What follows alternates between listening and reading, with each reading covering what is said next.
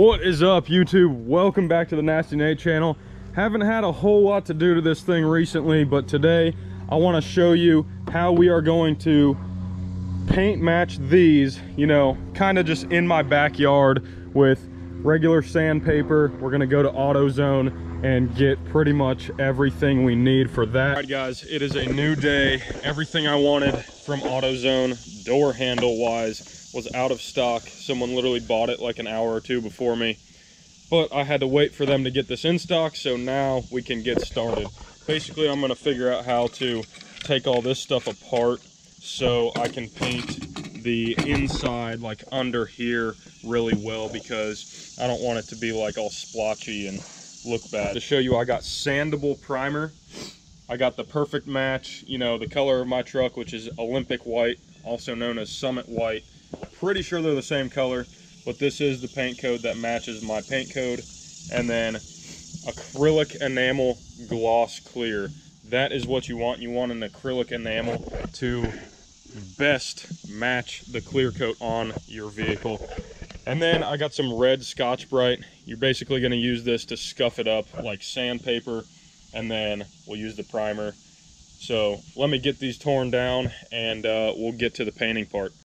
All right, now that we got everything sanded down with the Scotch-Brite, we are basically ready to clean them and then paint them. Just wanted to show you what it should look like compared to the old black plastic. So it's gonna look really dull and you want it to look kind of scratchy. Maybe gonna do these mirrors someday, but not at the moment. I don't know if I like the full paint match look, but right now we're just showing you how to do the door handles. I really want to make sure you guys know how to do this at home. You can literally just go to AutoZone, get all the stuff you need for, you know, probably under 50 bucks. So let's go clean these. I'm going to use soap and water, just dish soap and water, and then we'll get to it. Basically, I brought the lacquer thinner out here because I wanted to show you that you should probably not use lacquer thinner, paint thinner, acetone, anything like that on plastic parts like this, because it can eat away into the plastic and start to kind of melt the plastic. And if that happens, it basically takes the sanding marks out. It'll basically make this plastic shiny again, and it's not really the best way to do it. So I'm just going to use soap and water, make sure these things get clean enough to where we can spray some primer, and let's do it.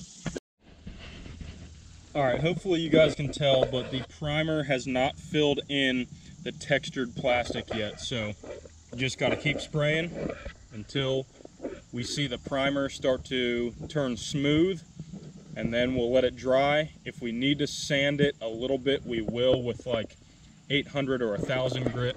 Hopefully not though, as long as there's no runs or any weird spots. But we're gonna keep spraying primer until it looks perfectly smooth, and then we'll be ready for color. All right, guys, so what I got going on here is some, let me see if I can get this camera to show it.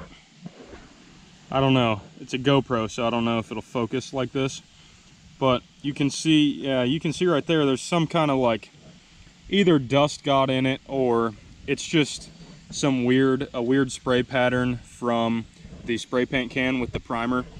I'm basically just taking 600 grit sandpaper and wet sanding those spots out. So you just want like a little tiny square like this, and I've already done this one, so you can see it's a lot more smooth than the other one.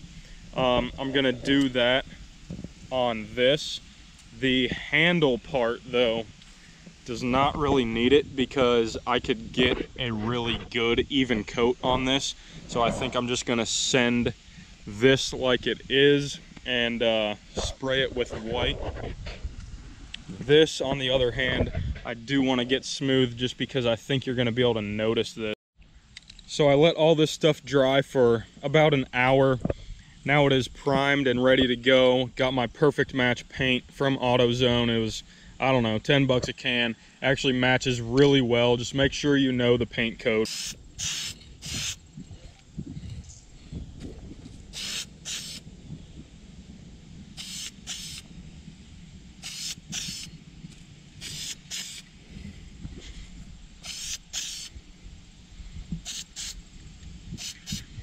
This is actually gonna be my 4th coat of paint right now, and I'm honestly running out, so this is gonna be my last coat for sure.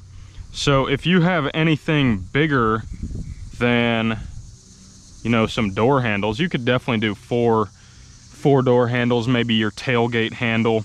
There's just so much overspray with these things because this thing actually sprays out really well. But if you're gonna do like mirrors, fender flares, stuff like that, you're gonna want a couple of these cans. All right, these have dried for 30 minutes now. We are ready to clear. We're gonna do probably 4 coats of clear. These will be completely done. Gonna wait about 10 minutes in between each coat, and then we're gonna throw them on the truck. I cannot wait to see this. Hopefully you guys are as excited as I am. So let's get to it right now.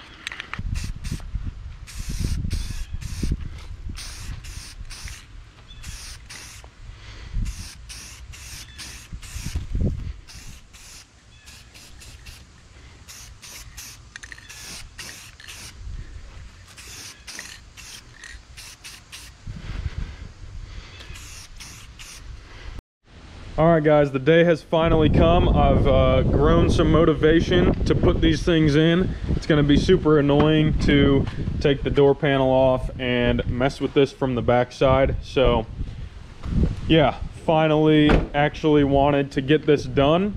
So let's put these on and see what this thing looks like. Get some sweet pictures and videos after this.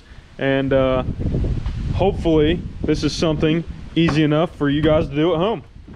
So I believe I have this thing ready to go. We need an 8mm here, 8mm here, and a Torx T20 here. And then we should be able to pull the door panel off enough to get back behind it. And then you have to pull this grommet off on the door jamb to get to this nut for the door handle. Let's get to it. All right, we got all the nuts out. It's actually really easy. So there's one in this top corner. I basically have this sitting exactly how the other one was, and then there's one that you can reach from this hole, and then obviously the one in that hole.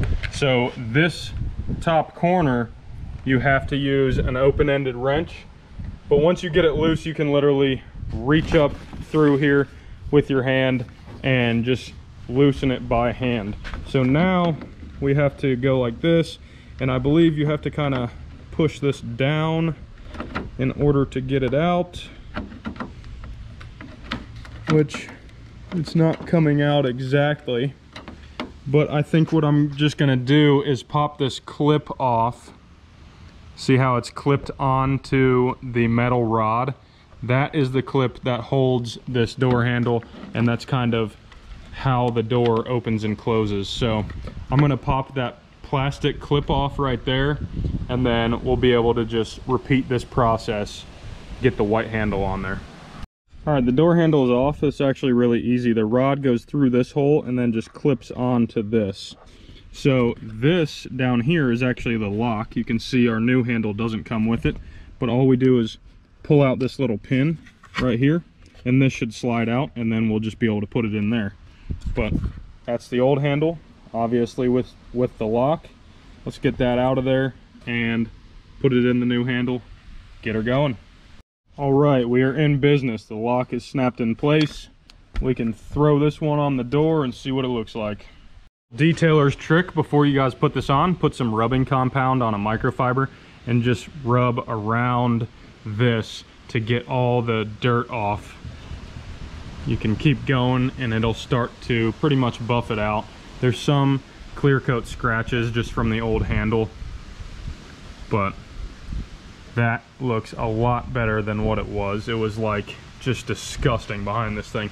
All right, we got the door handle on. It seems solid.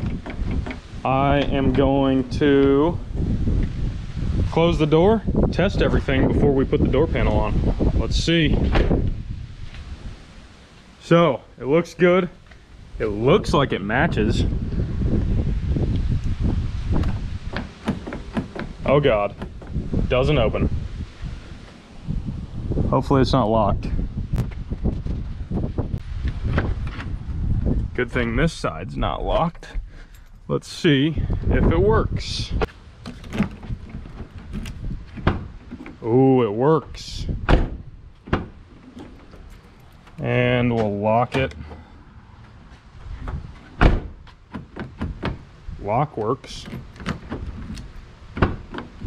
Man, I'm gonna have to be really careful and not scratch this. Look, I'm already getting this thing like all crazy dirty. Sweet. This thing looks good, honestly. I'm digging that paint match door handle. This is gonna look sick. Guys, just driving down the street, looking in the mirror at the handles, like it looks so good. Here, let me roll it down, get you guys a little closer. Like, check out that handle. It looks so good. Looks so good. All right, cue the edit right here.